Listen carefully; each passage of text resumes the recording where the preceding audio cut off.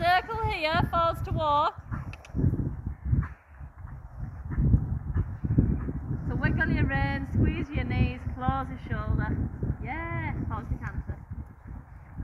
Alright. Canter. Oh. Open your inside rein, wake his back end up, tap him. Yeah.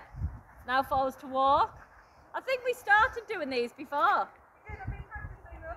Good, because what's important is you get him a bit forward first in your canter and then start them, because we want him to sit down a bit more. Yeah. Outside shoulder. Canter. I have been practicing. Wake his back end up, because he just sort of gets laboured with his hind leg, doesn't he? And falls to walk. Yeah, walk, walk, walk. Tap his bum. Good, really nice. Give and turn, don't forget to not hang on.